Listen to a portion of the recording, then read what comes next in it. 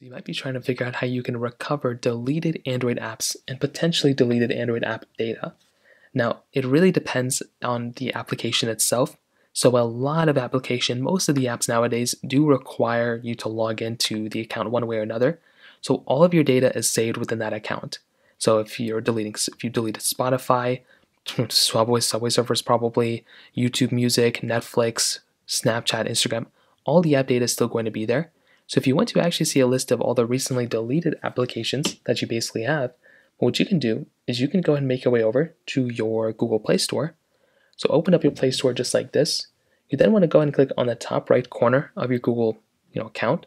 So click right up here, and what you want to do is you want to go ahead and basically click on Manage Apps and Device. So click on that specific portion up here, and then what you want to do is you want to go and basically click on the little panel that says Manage. So click right here, and you should be able to see a little option right here that says Installed. But now if you click on Not Installed, so if you click on Not Installed right here, you should be able to see a massive list of all the applications that you've previously downloaded or deleted recently, and they all should be here. You can also kind of sort these by recently added. So if you click on recently added, these are going to be the ones that you've recently added on other devices that are no longer on this device. So what you can do is you can go down this direction, go ahead and download all these applications that you want back, and that should be able to allow you to recover your recently deleted apps.